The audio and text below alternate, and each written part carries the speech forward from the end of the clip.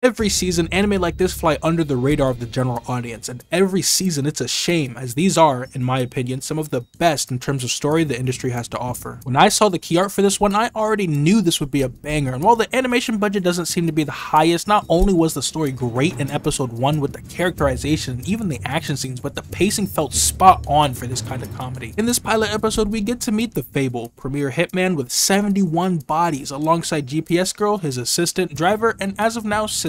Since he got too active this year, their boss is telling them to lay low in Osaka, let things cool off, and use the sabbatical to blend in, live a normal life, and think of it as training. He is also not allowed to kill anyone during this time, else his boss will kill them both. Given that this will air for 2 cores, 25 episodes total, I am really excited to see how this one plays out. Sadly, many shows like this don't have the greatest in terms of the animation or presentation, but the style here totally fits the vibes of this show. Speaking of, the studio making this one, Tezuka Productions, is responsible for many modern seinen that air every season, including one of my favorites in Under Ninja. In the case of Under Ninja, I went to read the manga after watching the anime and was blown away by the art style. I'll definitely be doing something similar with this show and suggest you do as well. As for the voice actors, we have some of the best the industry has to offer, and they did a great job in this pilot episode. I especially liked Miss Miyuki's performance, and I am excited to see how they do in the coming episodes. If this sounds good to you, the link to watch is in the description. YouTube thinks you'll like this video, and subscribe for more quick seasonal spotlights.